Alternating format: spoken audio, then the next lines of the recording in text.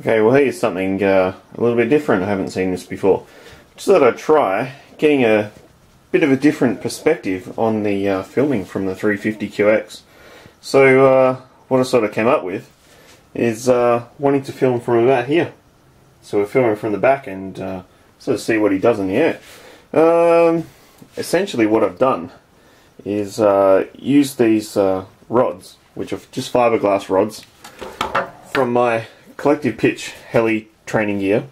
This is distribution little plastic block, and here's the other one here.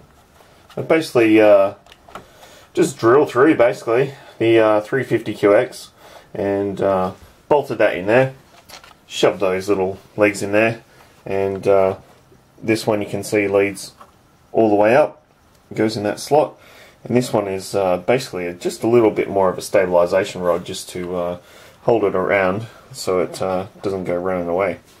So what it looks like from the side is there, and the little camera is going to be mounted up the top.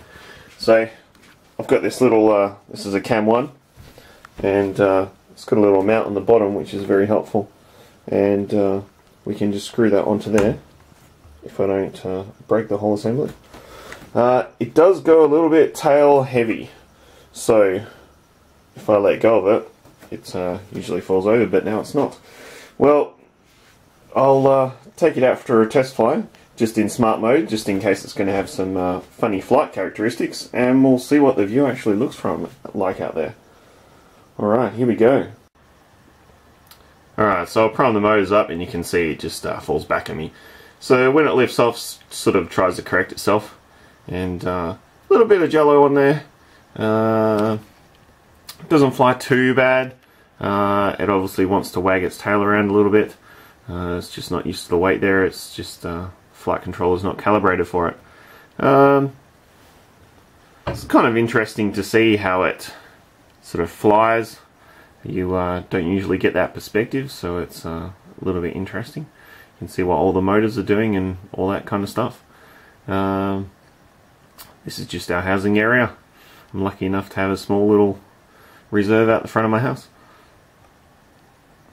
So you can see there it's trying to stabilize a hover in smart mode. It's not very windy today, but all the same it's just not used to having all the weight back there. You can see when I bring the tail around it's a little bit unstable and it doesn't really know what to do. It's not too bad though.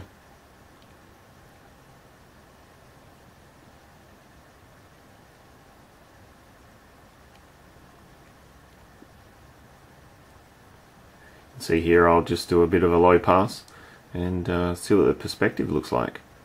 It's not too bad. Yeah, it looks pretty cool.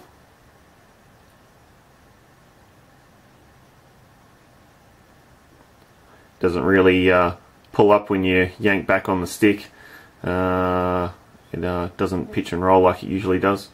That's about all I really wanted to test with it, so I'll just smoothly bring it down.